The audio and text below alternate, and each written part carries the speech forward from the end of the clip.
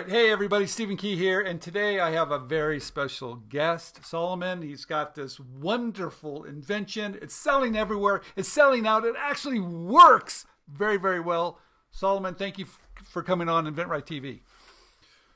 Thank you for having me. It's a pleasure to be here. Okay. Let's start at the very beginning. You've got a great product. James, let's just jump in. Show the video. It is so great. Ooh. It is so great to be out of that tower. This place has it all. Instead of a cell, I have a cell phone. Instead of knitting, I have Netflix. So many things to keep up with, like doing the dishes. And you know the worst? A clogged bathtub drain. Thankfully, I found Tub Shroom, Amazon's #1 selling drain catcher. To clean it, just pull it out and wipe it off. Just like that, you keep your hair, or your pet's hair, from clogging your pipes. For a fraction of the cost and none of the hassle, you can solve a problem before it ever becomes one, like swiping left on your cousin's dating profile. Instead of spending on expensive drain cleaners and plumber's bills, now you can use the money you save to buy really important things, like brushes, combs, shampoos, conditioners, scrunchies. So many scrunchies. Why? This is a great product.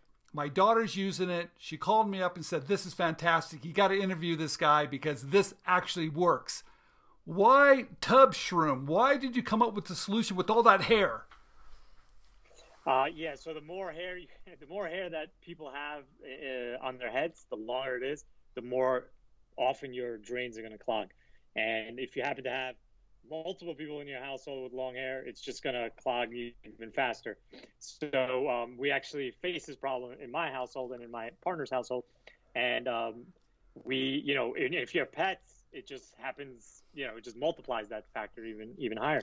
And so we looked for solutions out there, and we couldn't find anything that, caught all the hair and prevented the clogs that easily. So we decided, let's just try to make something ourselves, and that we did, and it was just happened to be mushroom shaped, which is cute, and people love it. So you've got this idea. How did you build your first prototype? Did you do 3D printing? How did you test it out?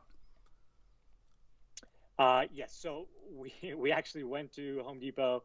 We drew it out first, and we knew the shape would be mushroom shaped, just because that is what was, in theory, would work best. Where we knew how to catch all the hair. We didn't want anything to get through.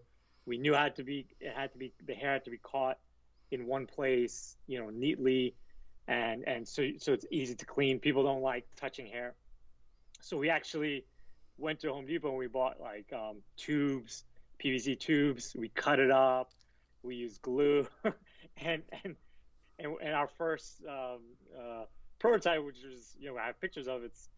It was like a plastic PVC thing, and it worked really well. So from there we went to 3D. We did 3D printed prototypes, and then we went to silicone prototypes, and every step of the way it just kept working better and better, and got us more and more excited.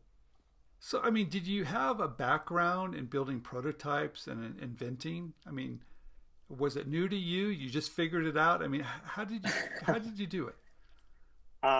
Yes, so I have a background in business and sales and management, and my partner had a background in sales and in business as well. We had dabbled in Kickstarter in the past, crowdfunding, and our first project prior to this, it didn't really take off, but we learned a lot. So that the lesson there is, sometimes you got to just jump into it and do it for the knowledge, whether it works or not, and the knowledge is, sometimes it's priceless. So that helped us with this when we were we launched on Kickstarter, because we want to use that as a validation, and to test customer feedback, and to also take pre-orders, because we want to try to sell out our first production run. Yeah. So and to answer your question, I think you said, do I have inventing background? Yes. An inventor background? Yes. So no, I had actually done products prior to this as well. In terms of bringing it to market, selling it on Amazon, Okay. Offering up to wholesalers. And it was mixed success, prior to this. Okay, so you just have to jump in sometimes. I want to talk about the crowdfunding experience for just a minute. So you've done it once, you had some experience, you do it again. Were you close to being manufacturable? I mean, did you really want to raise the money to manufacture? Where were you in that process to do that Kickstarter campaign? Okay, we were prior to tooling. So we had a 3D prototype we were happy with.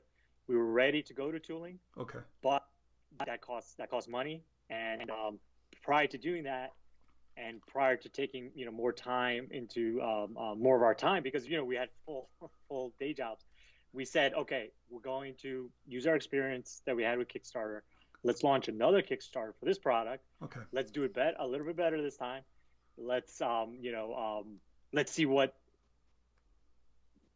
the response is. And right there, within a week, we hit our goal, and we were getting great feedback from customers. And they said they saw the video of the prototype and how it worked, and they immediately said, "We love it. We can't wait to get it." So then, right there, we greenlit the tooling. Yeah. Got it. Yeah. So tell me, when you were doing the Kickstarter campaign, did you have any outside people to help you with that, or did you do everything yourself? To start, we did everything ourselves. We did the video ourselves. We did the copy ourselves. It was just me and my partner. We took the pictures ourselves. And then once after we launched, we started getting approached by, and this happens to everybody, different marketing companies. Oh, we'll help you with this, we'll help you with that. And we were very selective, but we did go with one company in particular to help us drive traffic. Got it. Through paid ads and through their newsletters, because they already had a following of, 5,000, 10,000 crowdfunding individuals. So they were right away, that gave us a boost, and it kept our momentum going. And they take a cut, of a percentage of what they generate. And it's fair, it made sense. It helped us a lot. Okay, good. So were you ever afraid that someone's going to steal it from you? I hear that all the time. You come out with a great idea, you raise all this money, next thing you know, you see it on Amazon 2 weeks later. Was that an issue? Yes, actually. I also have a background in law, and so I knew right away that getting the patent, the design patent, and the utility patent would be very important. A lot of people wait until their patents are issued before they take it to market. So I knew the design patent process wouldn't take that terribly long. So that was a priority for us. We got that in several territories. Okay. And then the utility patent, I know typically that takes much longer, and especially if you run into hiccups, and as well, because you have all those patents yourself. But so it was a process, and despite all that, we did get knocked off, and we do continually fight it, and as I tell people all the time, if your product isn't worth getting knocked off, then you're not selling a lot of units. So, so did you do a trademark too, Solomon? Yes. Okay, and did you Yes. copyright Yeah, all your visuals too? Did you copyright them as well? We copyrighted early on most of our visuals, okay. And we trademarked, and we do trademark everything that we bring to market. And so the plan is, you can't. It's hard to especially with a product that's not too expensive and it's easily copied or relatively easily copied. So you have to have a multi-pronged approach of sort of building walls. Okay. And so we use patents, we use trademark. And with trademark, in terms of brand building, right? So our brand is by far the strongest, in the space. So even if people try to, circumvent our patents or come up with their own similar design, we're able to win on our strong brand. Got it. And as I said, our patents, and being first to market, and we have 70,000 plus reviews. Actually, we have 100,000 plus reviews if you combine all our products on Amazon, and we're in over 20,000 to 30,000 retail locations in North America, if you count Canada as well. So it's a great, and that's our formula.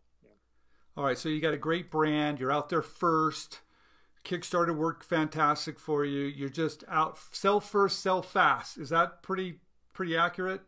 Yes. So, and we use it as a sort of a test as well. In terms of, we get a lot of feedback, and oftentimes we take that feedback and we iterate, we improve. We're constantly improving our product. So, for example, our first product has been improved over a dozen times to what it is now. Okay. And people don't really notice, unless unless you really pay attention. But it helps because now our product now works maybe twice as well, 3 times as well as our original product in terms of water flow and catching air and all that good stuff. So you've expanded your product line. It started with the tub shroom, but now you're in the sinks, right? The kitchen sink, stuff like that?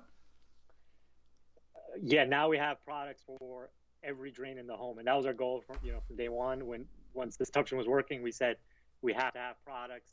And it's a no-brainer because they're all, mushroom shaped. They all use essentially the same technology, and they're similar in shape. It's just the sizing, the slight difference in functionality. And, some of them have been home runs. Some of them have been singles and doubles.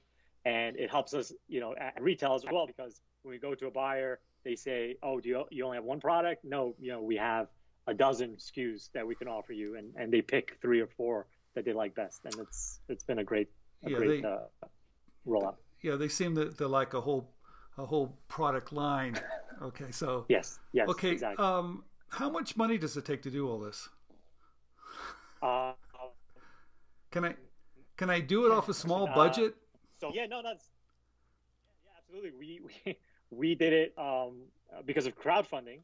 We actually only started with I think $20,000. And then the crowdfunding helped, boost that up. And then we put a little bit more money, not that much more. Okay. And then from that, it all, snowballed. We haven't, it's been bootstrapped since. And got it. It's been pretty amazing. So what about the float game when you're doing retailers? Is that a problem? You get a big order from a retailer and you got to float that a little bit. Is that a hard thing? Yeah, well, it could be early on if you don't have the capital and to sort of to get from one order to the next. But for us, prior to going big at retail, we were growing rapidly online, and that the revenue there came in quite quick. There's not much turnaround on that. Yep. So we were actually quite cash positive. So in terms of the retail side, it wasn't a problem for us, but we did have plans if we needed to. You could get outside investment. You could do factoring, which is sort of take short-term loans where it's for a percentage of the POs. Somebody else floats it for you. So. Got it. Well, what would you, if someone's listening to this for the first time and they've got this great idea and they're not quite sure what to do? How much of it is trusting your instincts, having experience? What type of advice would you give the next guy that's got that brilliant idea that's ready to pull the trigger? What would you tell him? So I've been to a lot of trade shows, prior to COVID, and I often walk the floor and I see a lot of inventors there, and I talk with a lot of them, and I guess the best advice would be, if you have something that you really, really believe in, you should probably talk to your closest friends, who you trust, and get their feedback as well, because it's good to have multiple views, because they may be seeing something that you don't. Then from there, I would say doing, really investigating the market, and online, Amazon in particular, to see what else is in there in that space. In that investigation, you might find that there's already something out there that's super close to your idea, or that is better than your idea. Then from there, you could, improve on it, or you could say, you know what, they've already done it or it's already saturated. Let me think about something else. And then once you pass all those tests and you're still really excited about it, then, you know, you should definitely try to build if you can, build a prototype, something that you can, you know, test and further prove that it works. Okay. You know? Proof of concept. And then if there's more steps is if you check all those boxes, then I would say, you know, save money. If you don't already have savings, you know, it may take you a year, it may take you 2 years, save enough, $5,000, $10,000, $15,000, and then, you know, jump into it, because even if it doesn't work the first time, that learning experience, I think, is, you know, invaluable. Priceless. Solomon, thank you very much for your time. Congratulations on all your success. You got a hit. You. People are happy about it. I see it everywhere. So great job. Thank you so much. Thank you so much. Thank you. That means a lot.